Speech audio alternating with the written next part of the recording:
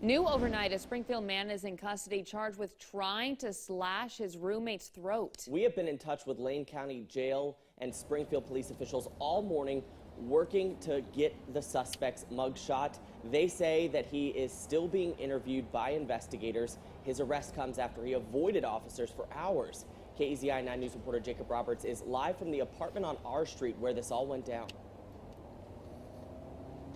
Yeah, that's right, Brian. Police say Joseph Wolf was inside this apartment right here behind me when he came downstairs and tried to slash his roommate's throat. And without saying a word while he did it, he did end up missing and cutting that victim on the chin instead. And then after some sort of altercation, he came outside and just simply walked down the street here off to the east. Now, this happened here in the 1000 block of R Street around 1:30 yesterday afternoon. Police searched for the 20-year-old Wolf after he left the apartment, but couldn't find him. Then, around midnight last night, an officer was driving on Deborah Street and saw Wolf walking northbound, but he disappeared then. Around 1:30 in the morning, police and a canine unit found him hiding in a backyard on Rose Blossom Avenue, not far from where he was last seen. He was taken into custody and, as you mentioned, Brian, most likely still being interviewed at this point, but he is facing charges of attempted murder, assault, and unlawful use of a weapon. We're live in Springfield. Jacob Roberts, KEZI